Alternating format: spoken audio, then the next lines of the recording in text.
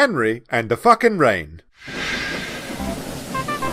The rain had been stronger than usual on the island of Sodor.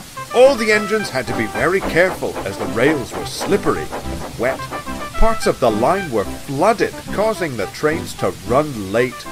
The passengers didn't like that at all. "You suck," said one of them. "Piss off," said Thomas. "It's not fair," muttered Henry one morning. "They should appreciate that we're still running at all."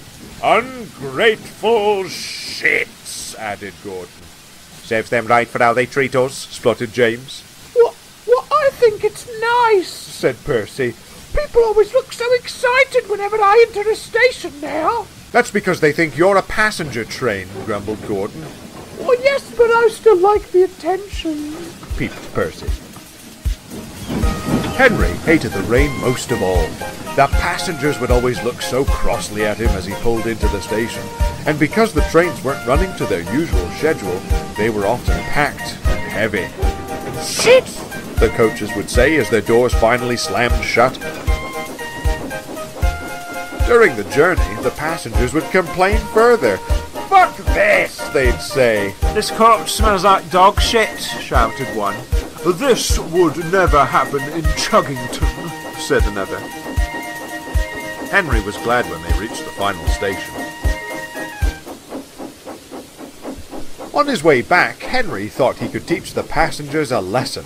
He thought about stopping in a tunnel, but then he'd remembered that he'd already done that once, and if his idol Madonna had taught him anything, it's that he should be a bad bitch, but also that no one likes a one-trick pony. "Oh, I know, that'll show them."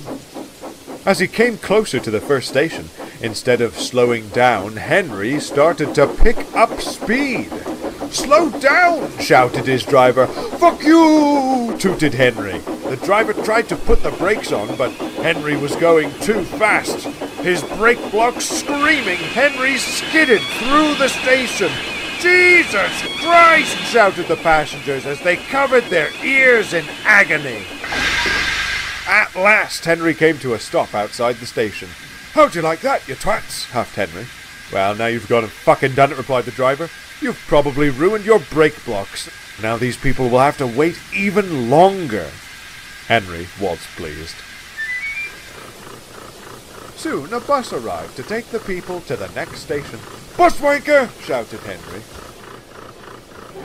Later that day, the Fat Controller came to the shed to rant and rave at Henry. Henry didn't mind, as he had heard it all before, and he knew that the real reason the Fat Controller was angry was because his wife was having an affair with Toby's fireman.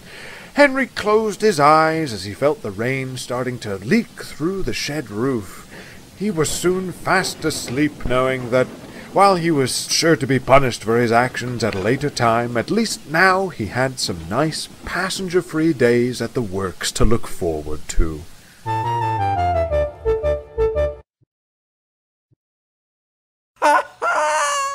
WTF did I just watch?